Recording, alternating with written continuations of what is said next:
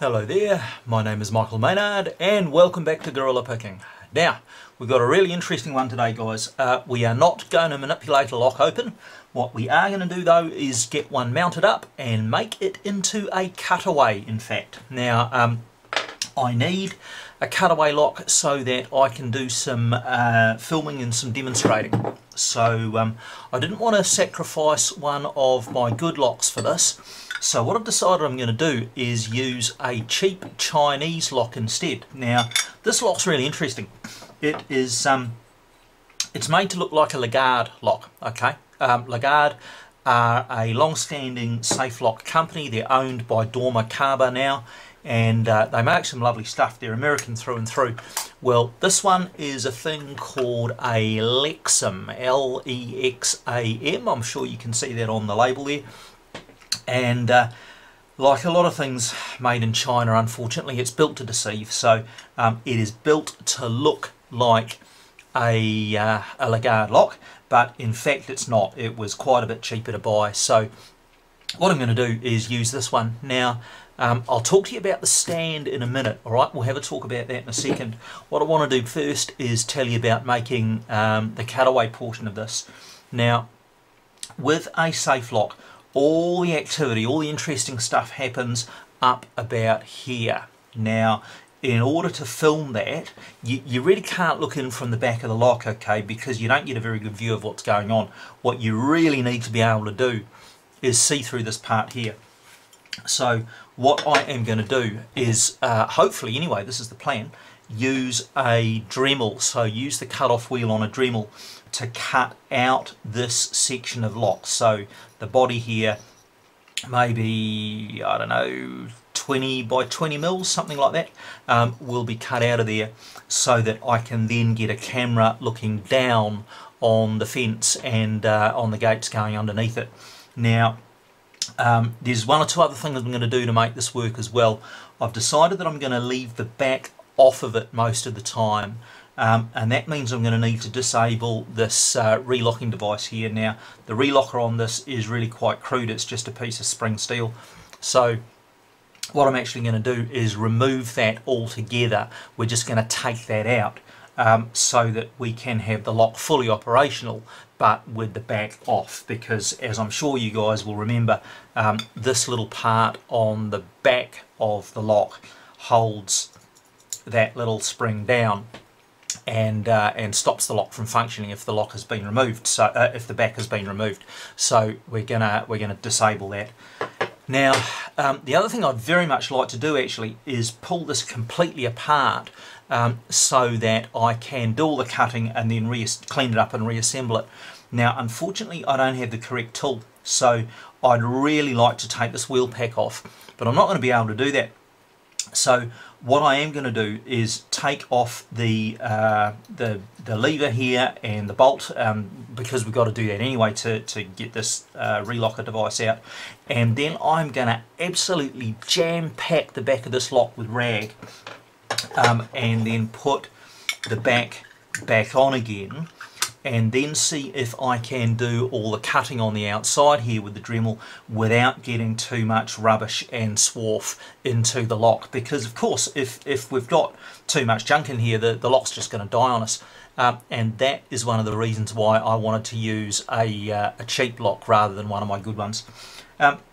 The other thing about this lock is that it is absolutely brand new. I've never had it mounted up before, and I have got absolutely no idea what the number on this is. Now, I bought it from an eBay seller in the States and had it shipped to my colleague Andy in Atlanta, Georgia, and he very kindly forwarded it on to me, but not before he actually sealed up the bit of paper that has got the combination on here. Now, I know that I could cheat and just look at the wheels and work it out from there once I've got everything mounted up, but I'm not going to do that. So what I'm going to do here is get this thing made into a cutaway, mount it up, and then see if I can manipulate it and see if my numbers match the numbers that Andy's got sealed up. So that's what we're going to do with the lock. Now, The board that I'm going to mount it to is actually going to be a pretty cheap and simple device. Now, the proper manipulation practice mounts and display mounts that you can get for locks are very cool, but also fairly expensive. And I don't really need it that flash, because all I'm going to do is be filming this thing. So I'm going to be filming it from the front and from the back. So I don't really care what the stand looks like. And what I did, I went to Mitre 10. So Mitre 10, this crowd here, are sort of the equivalent of Bunnings in Australia, or Ace Hardware in the US. They're a big do-it-yourself store. And they were selling these little kits for children to make bookends. And I think this is a fascinating idea. I think this is awesome. So they're pre-drilled with a few holes. They come complete with a whole bunch of nails, so you know your kid can bang the thing together. And in essence, what you do is you make a bookend that looks like that. You get two of these to a packet, obviously, and your kid hammers this together and then slaps a bit of paint on it, and hey presto, they've got a bookend. Well, it occurred to me, and this is only like $5 or $10, you know, it's dirt cheap. So it occurred to me that in actual fact, if I didn't use this piece here, that reinforcing strut, and instead mount the lock on there, I think I'll actually have a pretty reasonable sort of a manipulation stand here. So it won't look that flash, and frankly I don't give a damn. Like I said, it's really got a job to do. It's not there to be pretty. So what I'm going to do now, I am going to go down to work, because my tools are down at work, and we are going to hack into this thing and see if we can turn it into a cutaway, and we are going to bang a few screws through this thing and drill a couple of holes and see if we can get the lock mounted up. Now, I haven't done a practice run on this, guys, so I'm learning as we go, alright? The finished product may look a little bit different to what I've just described, because I really don't know if it's going to work. So stick with me and we'll see how we go.